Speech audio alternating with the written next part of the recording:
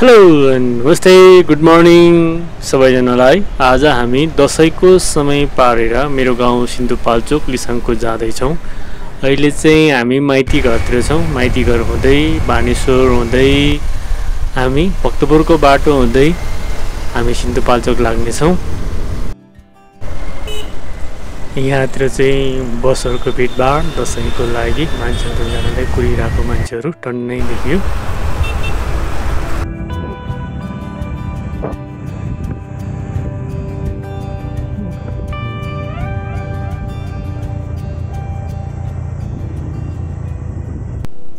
यो बाटो चाहिँ रवि ओपीको बाटो हो। हामी चाहिँ भक्तपुरबाट सिधै भित्र छिरेर पाँचखाल निस्किने बाटो लाग्दैछौँ। धुलीखलको बाटो चाहिँ एकदमै धुलो नभएर यो चाहिँ हामी पाँचखाल पुग्न लाग्यो अहिले। यो चाहिँ पाँचखाल कटिसकेपछिको जाम, दसैँको जाम। हामी यहाँबाट चाहिँ धुलो खाँदै अगाडि पछाडि हामी अब यहाँबाट यो चाहिँ दोलाल घाटको पुल। हामी चाहिँ अहिले सिमले आइपुग्यौँ। बाटोभरिको धुलो माटो सबै खाएर सिमलेमा खाना खाएर रेस्ट गरिरहेछौँ बग्लाएर।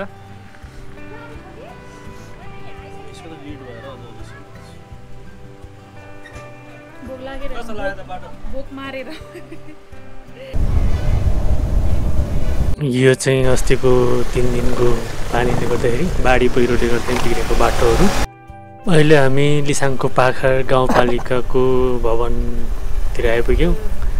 यो चाहिँ पुरानो भवन हो। माथिपट्टि चाहिँ नयाँ भवन बन्दै रहेछ। त्यो माथि देखेको चाहिँ नयाँ गाउँपालिकाको नयाँ भवन। यो चाहिँ अत्तरपुर। यो चाहिँ हस्पिटल बन्दै रहेछ यहाँ चाहिँ। अनि यहाँबाट देखिने परदेखिको चाहिँ यहाँको विद्यालय। अनि यो चाहिँ तल्लो अत्तरपुर भन्ने ठाउँ हो यो चाहिँ। अनि यहाँबाट देखिने अहिले देखिरहेको तपाईँहरूले देखिरहनु भएको चाहिँ लिसाङखु। अनि ऊ पर त्यो गाडीको सिधा देखिने ठाउँ चाहिँ मेरो गाउँ डुम्रान। यो चाहिँ डुम्रान गाउँ।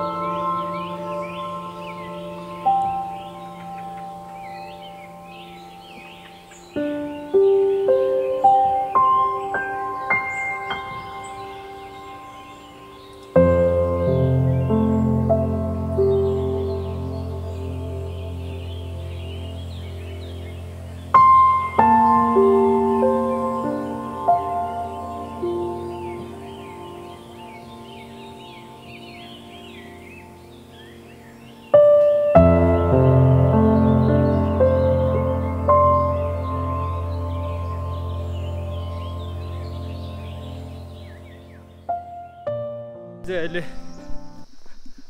गाउँ आएको कति तेस्रो दिन भयो अरे। तेस्रो दिन भयो। अहिले चाहिँ हामी पुतलाङ भन्ने ठाउँतिर आएर छौँ। पुतलाङ भन्ने ठाउँ आइपुग्यो। हामी गाउँ डुल्दैछौँ। अगाडि जान्छ दाजुभाइहरू। हामी चाहिँ ढिलो भयो, 2 जना पछि छ।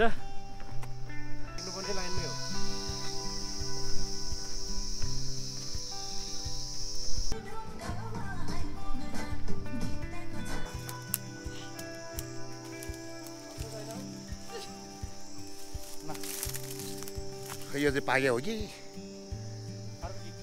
यो चाहिँ चिप्ले भन्ज्याङ भन्ने ठाउँ। पहिला चाहिँ यहाँ अलिअलि बजार हुन्थ्यो, पिङसिङ हुन्थ्यो। अहिले चाहिँ केही पनि छैन।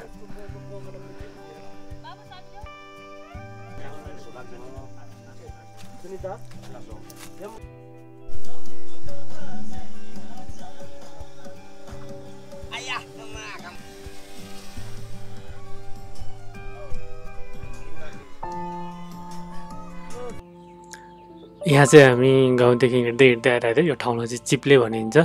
अनि यहाँ चाहिँ हामी रिफ्रेसमेन्ट जस्तो सबै दाजुभाइहरू मिलेर रमाइलोको लागि एकैछिन आएको थियौँ। ला त्यो के को त्यो फुत्के छ नि त होइन न।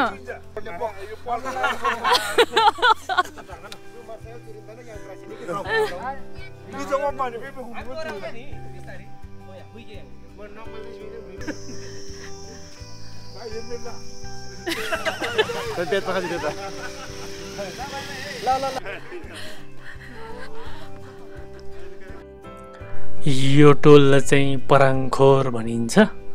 अहिले चाहिँ हामी गुम्बा छोर्जेन साइडमा जाँदैछौँ। कोदोबारी, पारङखुर, यो चाहिँ श्री बुद्धदेव माध्यमिक विद्यालय।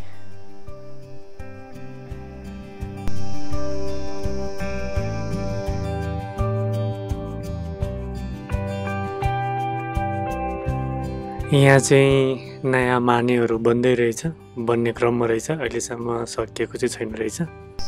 लिसाङखु ग्याङ डाँडा पर देखेको चाहिँ गुम्बा। अहिले चाहिँ हामी लिसाङखुमा रहेको छैबेल कुन्देलिङ गुम्बामा आइपुग्यौँ। यहाँ चाहिँ पूजा चलिरहेको रहेछ। हामी एकछिन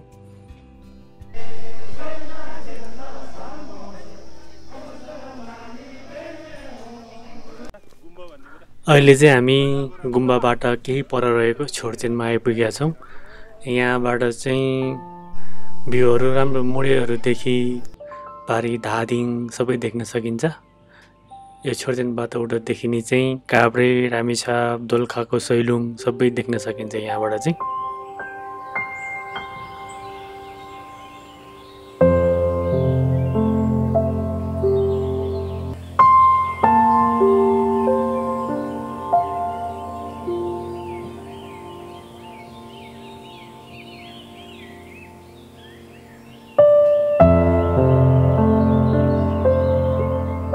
यो छोटो भिडियो मैले मेरो गाउँ लिसाङखु तामाङ भाषामा ह्रिस्याङ्गोलाई सम्झना स्वरूप कैद गरेर राखेको छु।